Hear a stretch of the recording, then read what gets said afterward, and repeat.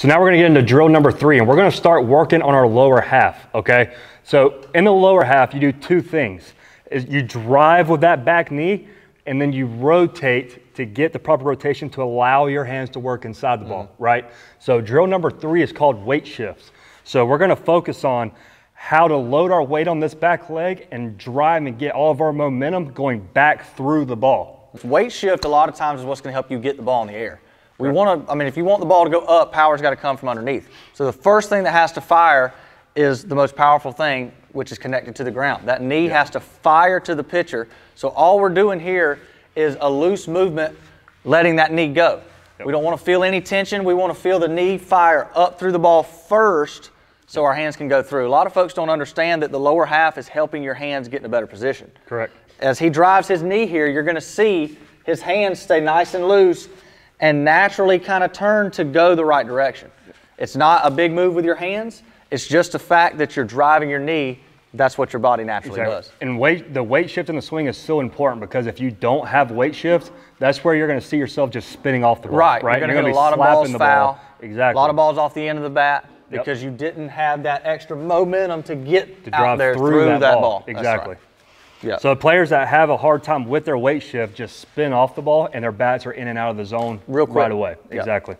So with this drill, all we're going to do is we're going to get in a nice, comfortable stance, a little bit like shoulder width apart, athletic. We're going to bend our knees a little bit, and what we're going to do with top hand open still is we're going to load our weight back on this back leg, and then once I do that, I want to see how hard I can drive this knee up through the zone to get my momentum going back through the ball, okay? And once I make contact with this ball, I'm gonna continue my walk towards the pitcher, because I don't want to stop my momentum going through the ball. Right. If I get up here and I'm falling back, all my momentum is going backwards at that point, all right? So we wanna drive through it and continue the walk. So we stay nice, loose, and relaxed. We get a load, and then we fire. Nice. Just like that. And as a coach, while you're watching this drill, you want to see the player drive their knee first, and then the hands start to the ball. A lot of folks get confused. They see you drive the knee, they think you got to get your knee way up here before your hands go through. That's not going to happen. We have to get the knee all the way to the top, so we make sure it goes first. Exactly. If you think fire my knee all the way up before my hands go through, you're going to be a whole lot more apt to get your knee going first, which is what you want in the full swing. Exactly. And that's the thing is, when I'm doing this lower half drill, I'm not focused about my hands at all. I'm worried about driving this knee up first, and then the hands follow. Yeah, if you've done the one-hander and the two-hander, like the videos prior to this, your hands should somewhat be working in a good straight line. So the looser I can be and just focus on that knee drive, it's going to cause you to swing the bat. You're not going to forget to swing. So we stay nice, loose, and relaxed. We get a load, and then we fire. Nice. Just like that. And as a coach, while you're watching this drill, you want to see the player drive their knee first, and then the hands start to the ball. A lot of folks get confused. They see you drive the knee, they think you got to get your knee way up here before your hands go through. That's not going to happen. We have to get the knee all the way to the top, so we make sure it goes first. Exactly. If you think fire my knee all the way up before my hands go through, you're going to be a whole lot more apt to get your knee going first, which is what you want in the full swing. Exactly. And that's the thing is, when I'm doing this lower half drill, I'm not focused about my hands at all. I'm worried about driving this knee up first, and then the hands follow. Yeah, if you've done the one-hander and the two-hander, like the videos prior to this, your hands should somewhat be working in a good straight line. So the looser I can be and just focus on that knee drive, it's going to cause you to swing the bat. You're not going to forget to swing.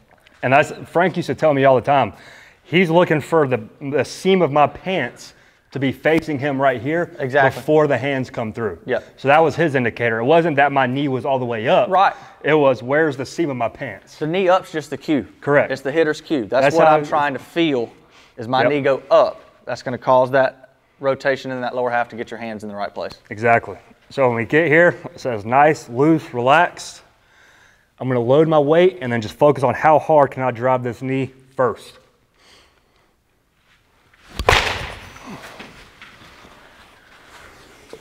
And if you have a ball going in the ground, all that is your weight getting ahead of your body. Correct. We talk about ball going in the air. If you want the ball to go up, your weight's got to stay behind it. A lot of folks have that issue where they're out on their front leg and all their power's coming down. That's what this drill is going to help you fix, is controlling that weight, keeping it back here, and sending your momentum from the right place. If you're trying to send momentum from the front of your body, you're going to pull off, you're going to roll over a lot, you're not going to be able to hit the ball in the air. Well, that's one of the biggest issues with this driller. Kids are trying to use their hands instead of hit it with their lower half. Exactly. You just focus on that lower half, it's going to cause you to stay in it.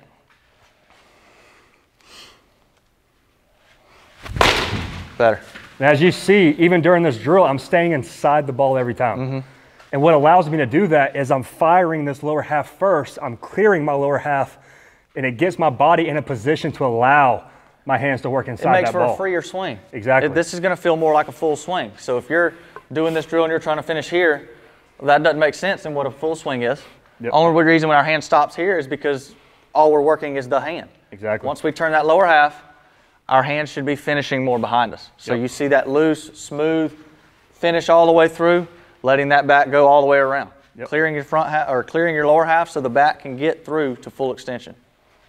The last one is we're going to stay nice, loose, relax. Relax with the hands, top hand open. I'm going to load my weight and fire my knee as hard as I can. Good ball. You see it's a line drive to the opposite field every time.